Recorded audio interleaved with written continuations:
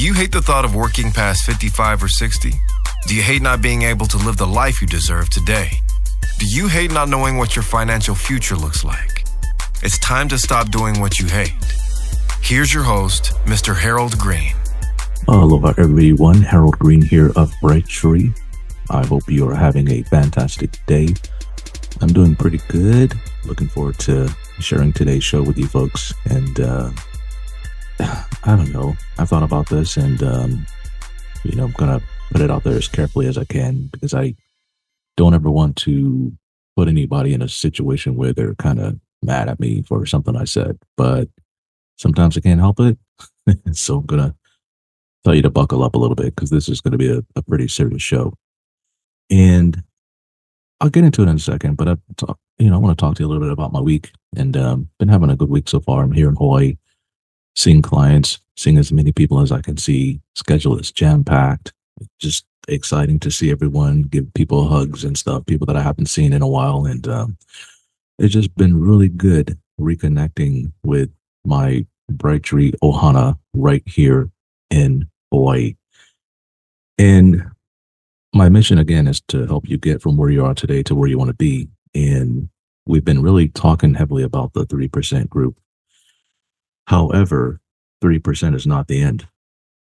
There's the top 2%. There's the top 1%. But the reason why we're talking about the top 3% of all the people in the United States who can retire with enough to live on for the rest of their entire lives and also be a blessing to others is because if you crack the code of getting into the top 3%, it's a pretty neat ride to the top 1%. But you got to get there first.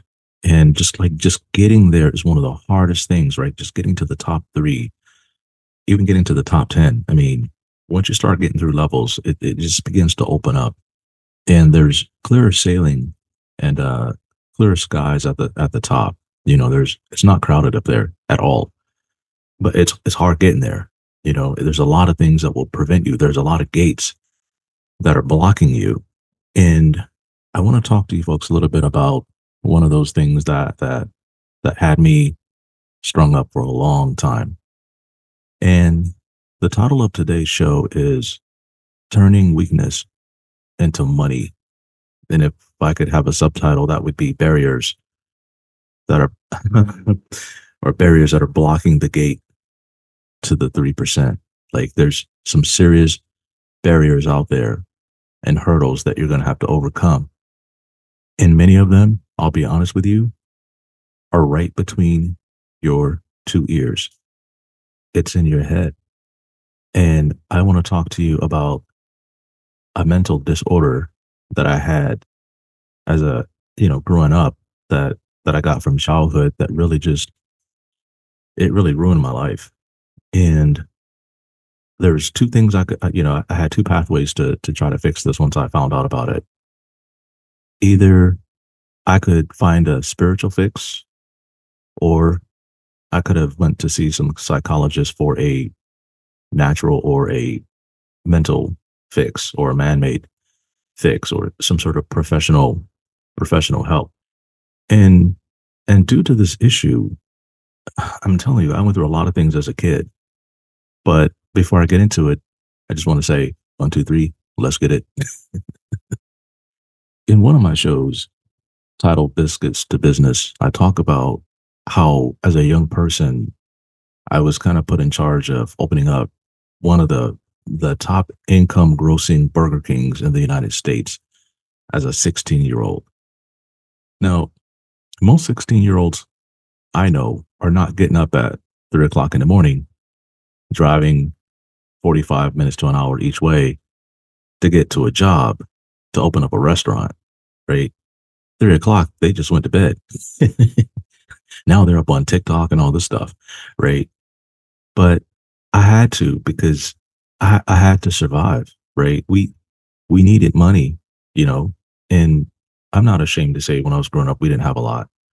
But if I wanted clothes for school, right? If I wanted money for gas to put in my car, I had to work for it, and a lot of times I had to help my mom out with stuff because of our family situation. And so I ended up getting what they call the savior complex, right?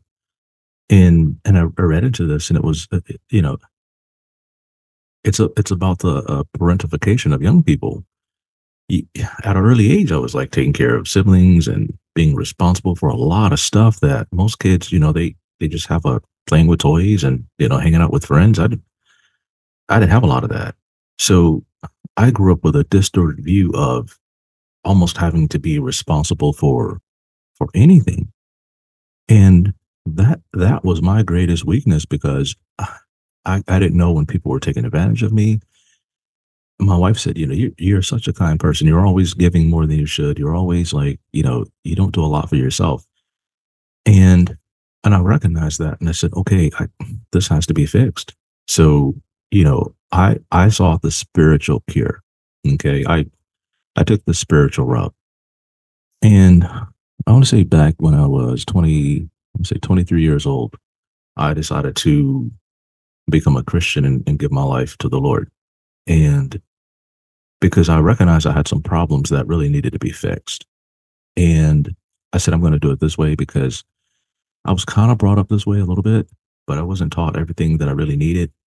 And as a matter of fact, some of the upbringing is what led to the problems anyway. I had a good pastor. He was a really kind man and worked really hard. But one of the things he said was, he would take me on the side and he would say, Alfonso, you're a great kid. And as long as you continue to help your family and take care of your mom, God's gonna bless you.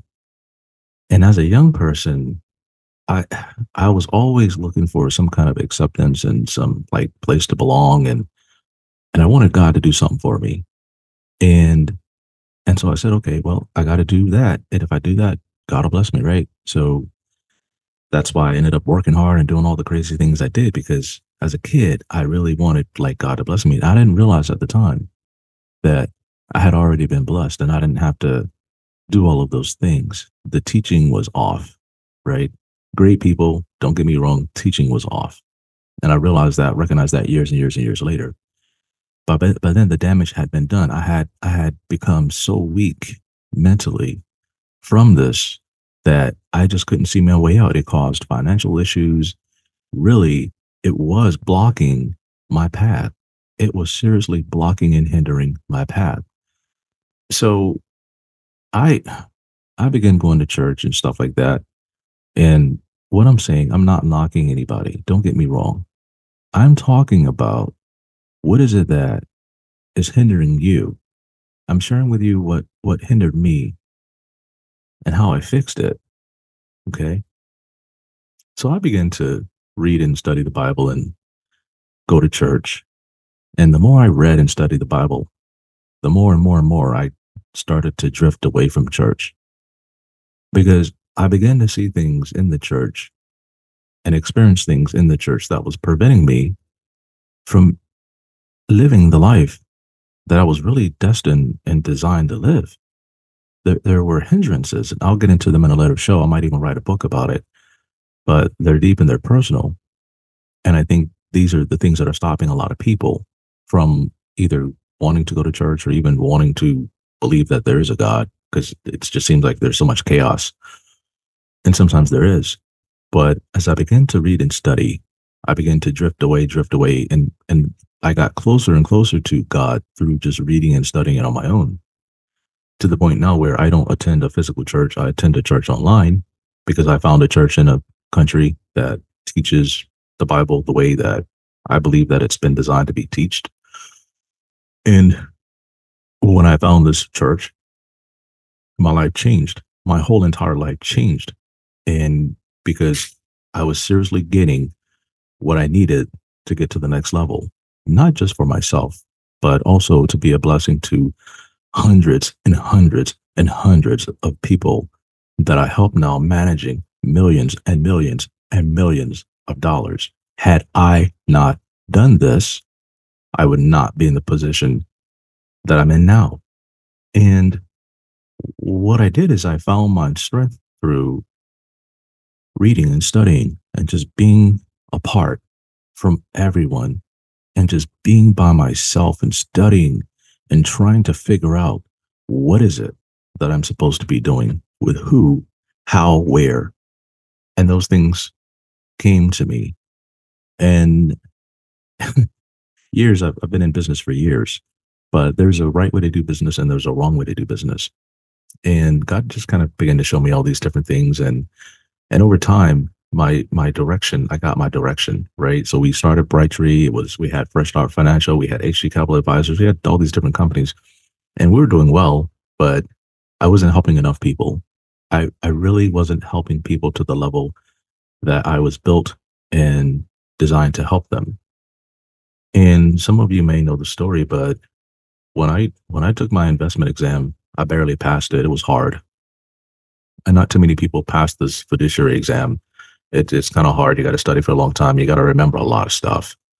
Um, and I passed it. And I got in the car and I almost cried and said, God, I haven't been a good person lately. I don't even know how I passed. And he said, well, I didn't help you pass for you. I helped you pass for the people that you're going to be helping. I need you to help people.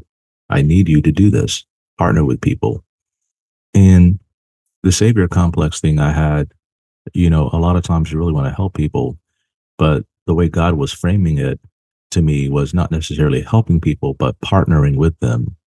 Like he has partnered with me over the years. We are partners and partakers in this thing together. A lot of people talk about serving and serving and serving. And I do believe in serving, but I do believe in serving in your gifts and in your capacity to humanity, not necessarily serving just for the purpose and the sake of serving. Because a lot of times when you're just serving for the sake of serving and trying to look good and trying to like be blessed, a lot of times you're wasting your time. You're sacrificing unnecessarily. You're sacrificing your gifts. You're sacrificing your talents. And God is saying, I don't need you doing that. I need you doing this over here. But because we're so scared and we don't know where to go and we don't know what to do, we just take the path of least resistance. And I stated before, the only thing at the end of the path of the least resistance is crumbs. The only thing that's on the end of the path of least resistance is crumbs. Okay. So I had to change. And as I began to study and work, I began to meet right people, started Brightree, opening my own investment firm. It was hard. It was very, very hard. But for about a year, I just lived on savings. No one knew what I was going through. No one knew anything. Put a smile on my face, went to work, cried behind the scenes, paid bills on time. I mean, we didn't miss a bill. We didn't miss a mortgage payment. We didn't do any of that. Why? Because I had put together a plan. I had a plan.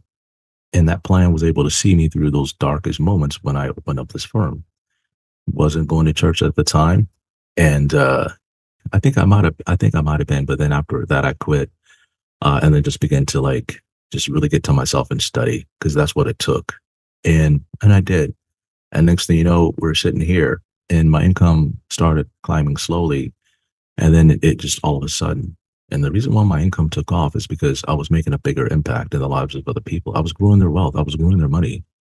As an investment advisor, that's your goal. It's to help your client become as wealthy as you possibly can, teaching them the right strategies, putting the right strategies in place, being there for them, helping them through the tough times, helping them through loss, helping them through success. It's all there. And to me, that savior complex was my greatest weakness. And sometimes now the biggest problem I have is I have to realize when people are wasting my time, when I'm trying to partner with them and they're not pulling their fair share of the load. I have to part ways because that is an unhealthy relationship. I had to learn how to set boundaries on these things so that I'm not being abused. And I recently moved the company to Las Vegas last year. And it was one of those things where I felt myself sacrificing unnecessarily because, again, that savior complex thing was creeping back in. I felt like I had to be here for everybody. What if I left and, people needed me and they needed me here and so on and so forth. And the Lord spoke to me and said, look, what is your number one objective? That's to make your clients as wealthy as you possibly can. You can't do that waking up at 3 o'clock in the morning, being tired all the time because you had to get up so early. Now you got to stay up late because people can't come in. And even if you're here, they can't get to the office. They won't take time off from work to come see you. And you're like taking late appointments and you've been up early in the morning. It's not working. And I said, you're absolutely right. It's not working. I'm killing myself. I'm mentally getting into a position where I'm mentally, I'm unhappy. I'm unhappy physically. I'm unhappy mentally. I'm unhappy spiritually. Unhappy with my relationship. Everything was going wrong. It was all going wrong. And I said, you know what? Well, I wouldn't say it's going wrong. It was going in the wrong direction. Started heading that way. So I had to make a change. And again, I always have to fall back on, what is my objective? Am I fulfilling my purpose? Am I fulfilling my mission? And I'm just giving you a snippet into my mind and into my life and the things that I have to deal with. And I'm sure you folks are dealing with similar things that are blocking you from achieving all of the success you could ever have in life. Again, if you are a Christian, you are blessed to be a blessing to others, right? You are gifted and enabled to make a difference and impact in the lives of other people. Now, again, you also have to provide for yourself too, because there is something righteous about that. Taking care of yourself first, and then you can take care of others.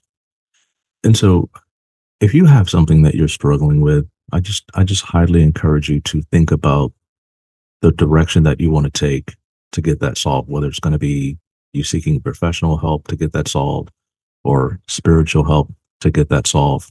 But if you do go the spiritual route, there's a lot of things that are on that pathway that can hinder you, that can disturb you, because I will tell you, not everybody who says, I believe, are doing the things that they need to do. Again, nobody's perfect, and I'm not trying to judge anybody. But what I'm saying is, you're going to have to stay focused no matter which route you take, whether it's the spiritual route or the professional help route. You're going to have to stay focused in order to get where you want to be. Now, for me, the reason why I also took the spiritual route, because I know this. The more successful a person becomes, the more tempted they are with things. Because now you have resources and you have the ability to do whatever you want. You can have whatever car you want. You can buy the nicest house. You can travel and go all over the world. You can do all kinds of things. But just because you can afford to do something doesn't necessarily mean that you should. And you're going to have a proper plan in place.